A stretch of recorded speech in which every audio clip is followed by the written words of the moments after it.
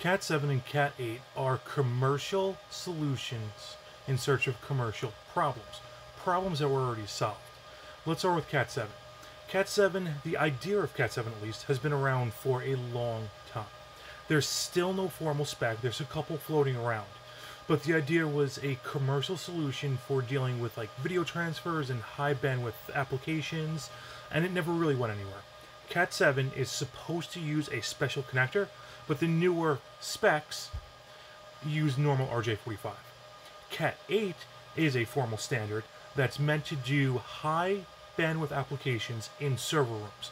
So 40 gigs between servers or between server racks. The problem with both of these applications is that we've already had solutions for those.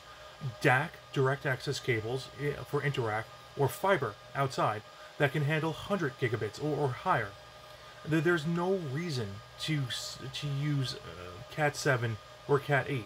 If you need it, use fiber. It's better all around.